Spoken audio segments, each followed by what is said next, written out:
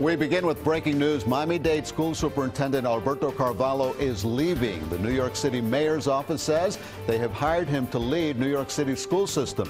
He'll be the chancellor in New York. An official announcement is expected tomorrow. Miami-Dade Schools first told us no comment, but now they're telling us he has not officially accepted and will not make public comments until after he addresses the school board tomorrow morning. Now, the New York City mayor released a statement that reads in part, Alberto Carvalho is a world-class educator with an unmatched track record of success. I am very confident that our extensive national search has found New York City the best person to lead the nation's largest school system into the future. I look forward to welcoming our new chancellor to New York City in the days ahead.